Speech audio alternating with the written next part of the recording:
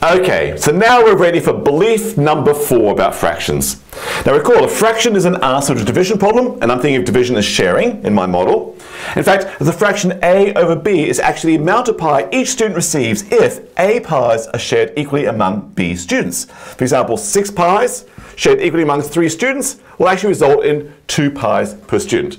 Grand, great. Let me now ask this. Suppose I were to double the number of pi's and also double the number of students. So instead of having 6 pi's, I made it another 6 to 12 pi's. Instead of 3 students, another 3 to 6 students. How much pi per student is that? Well, actually, you look at this and say, well, really, nothing's changed. It was 2 pi's per student here. It's also 2 pi's per student there. It's still 2 pi's per student. Nothing's changed. If I double the number of pi's and I double the number of students, that fraction's still 2 pi's per student. It's the same quantity.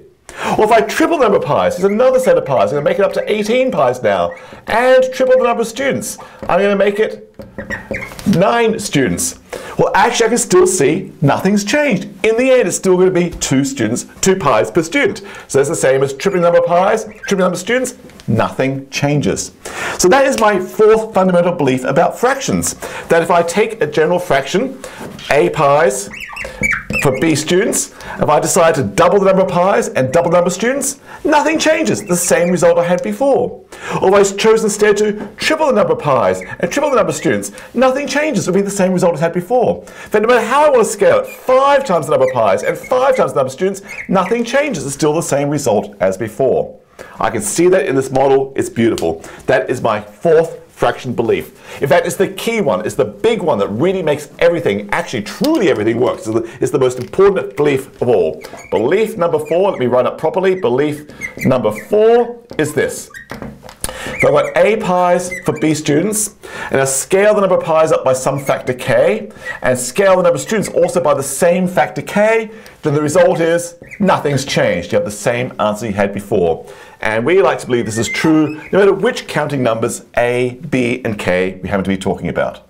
Okay, so let's look at this. So for example, let's say if I had 3 pi's for 5 students, the fraction 3/5.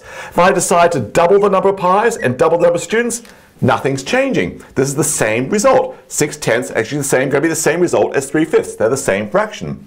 Or if I triple the number of pi's and triple the number of students, again, nothing changes. This must be the same fraction.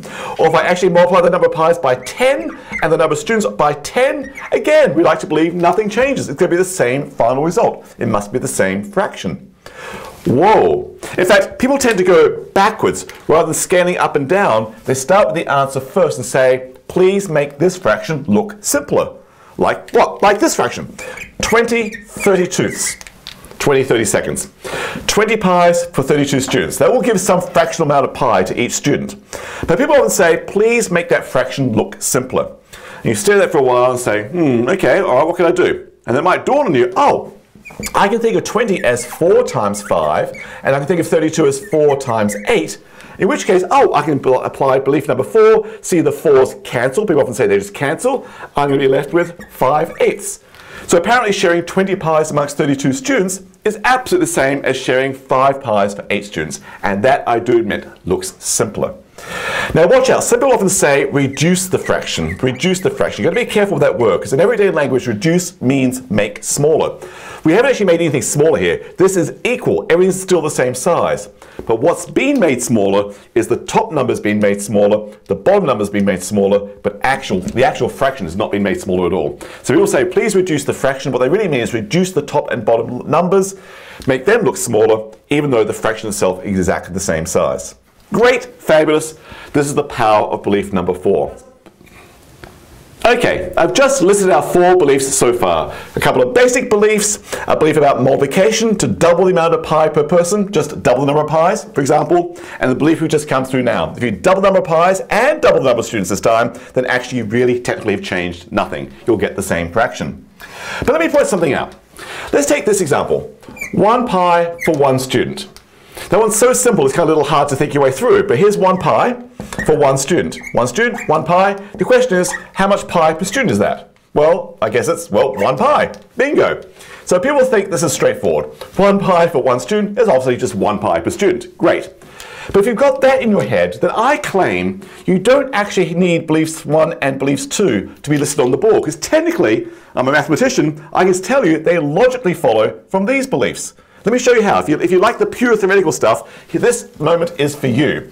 Let me show how this belief, belief number 2, is actually a logical consequence of this belief, if you're willing to believe that 1 over 1 equals 1, which most people do. All right, here goes. I'll take belief number 2. That's about A pies for A students. All right. Okay, I want to work through that and see if I can deduce that really does have to have the value 1. All right, let's see. Well, the clever thing is to think of, well, by ordinary arithmetic, A is A times 1. That's still A. A is also A times 1. That's still A. So let's rewrite it that way. The top number is A times 1, and the bottom number is A times 1. Oh, but now I see a common factor.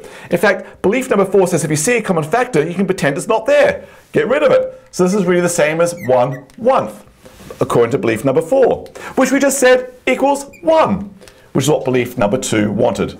So actually, I could argue belief number 2 technically does not need to be listed on the board. It actually follows as a consequence of belief number 4. I'm going to leave it there because most people don't like the theory, but that's okay. But if theory is your thing, then I have a challenge for you. Can you show that belief number 1 is actually a logical consequence of those two and technically does not need to be listed on the board if you believe that 1/1 is 1? Give it a try if you like, or just move on to the next video.